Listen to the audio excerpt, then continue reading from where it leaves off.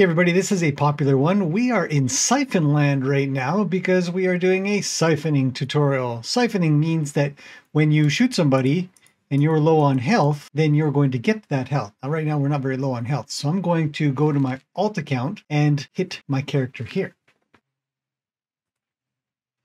All right, so we can see my shield going down and my health. Okay, so now that we've got that sorted out, we can then shoot the other player and we'll watch my health go up and my health go up even more. And then my shield start to go up and my shield go up and up until I'm full. And that's that. So this is the siphon effect that everybody really likes to talk about and request in Siphon Land. Okay, before we get into it, once again, thank you all to the legends over on Patreon. You guys are the best. I really appreciate you being here. Go get the code over there if you just want to copy and paste like you do. All right, let's get into this.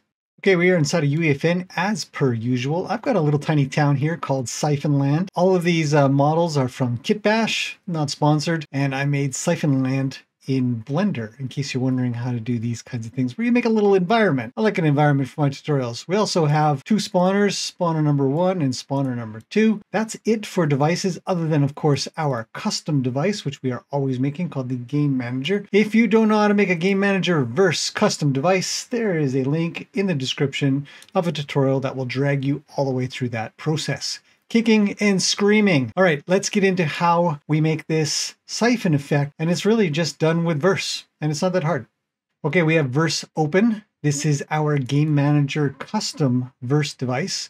We have our two editables, which are the spawner devices. We need to be able to listen for the spawn event, so we have to put these in because we want to be able to do stuff with the players. Okay, we've also got a constant here, and this is my heal delay, so that it doesn't just pop when you give health or shield.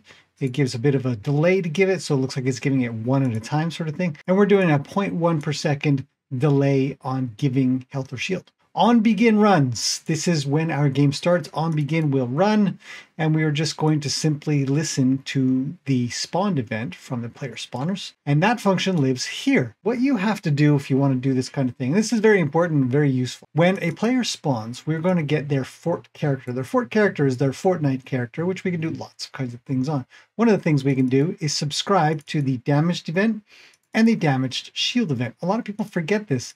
They don't realize that the damaged event doesn't cover the shield getting damaged. It just covers the player getting damaged. So we're going to call two different functions, on player damage and on shield damage. Now I've copied and pasted this in from the documentation because it's good reference. It's a good idea to do these kinds of things. If you want to know how to do this, just hold Control, mouse over things that you don't have any understanding of, like agent or get fort character or the fort character itself, and click. And that will open up the Fortnite Digest Verse, usually, and this will get us all kinds of things inside of here that we can take a look at and what things do.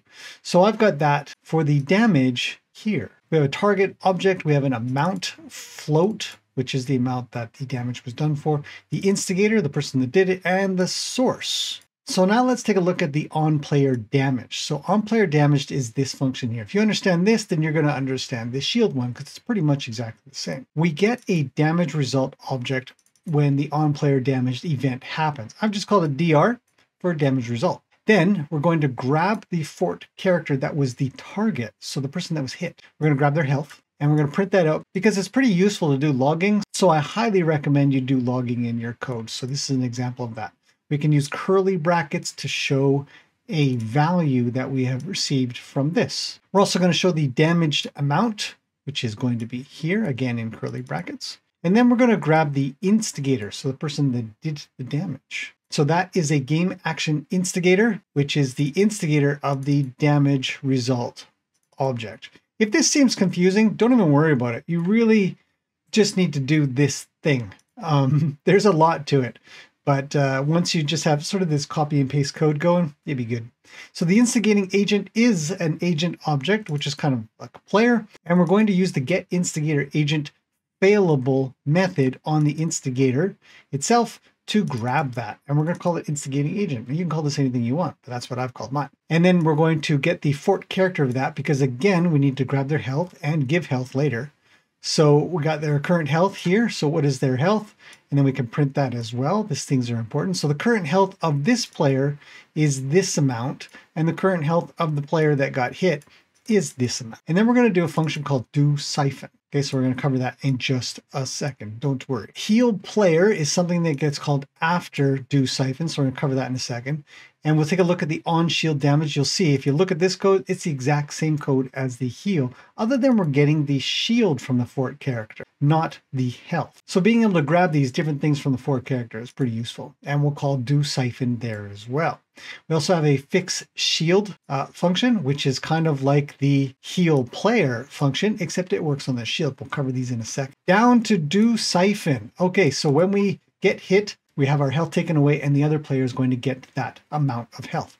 So we do that by calling do siphon here. And we're going to pass in the player and the amount that they should get. So this is the player that did the shooting, made the hits, and this is the amount they hit for. And that's what we've set up inside of these two functions, one here and one here. So then we're going to grab the current shield and current health of that player, see which one we need to work on. If they have enough health, don't worry about it. We don't need to heal them.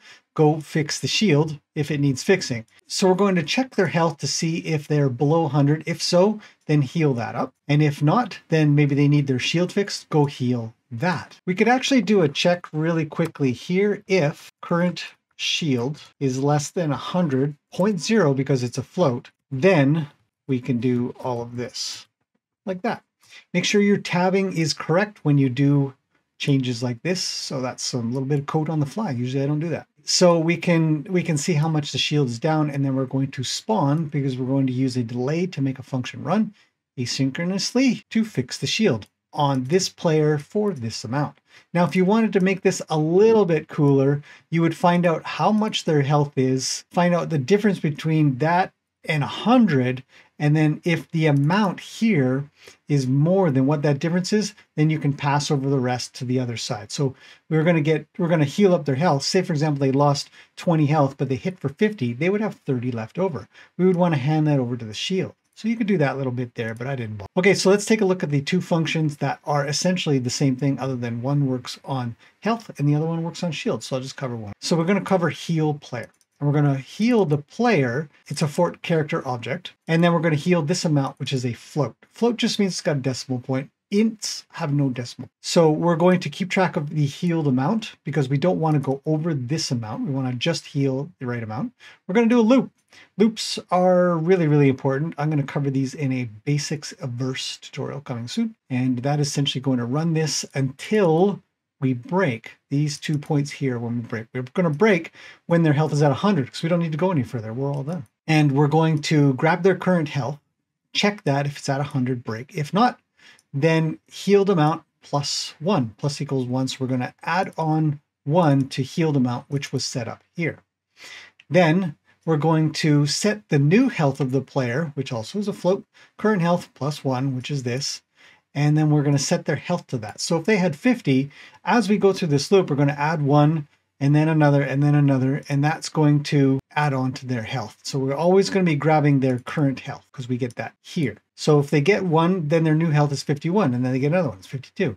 And then we're going to sleep that for 0.1 of a second, which was a constant right up here. It's very useful to actually make constants like this. So if you decided you wanted to go faster, you wanted a power up of some sorts that made healing even faster, you could just multiply the heal delay by something. Instead of having to go in here and try to change it up, put an if statement in and all that kind of stuff. You could just multiply it by 1 or 1.5 or whatever. And then the heal delay would be slower or faster kind of thing. And that's it.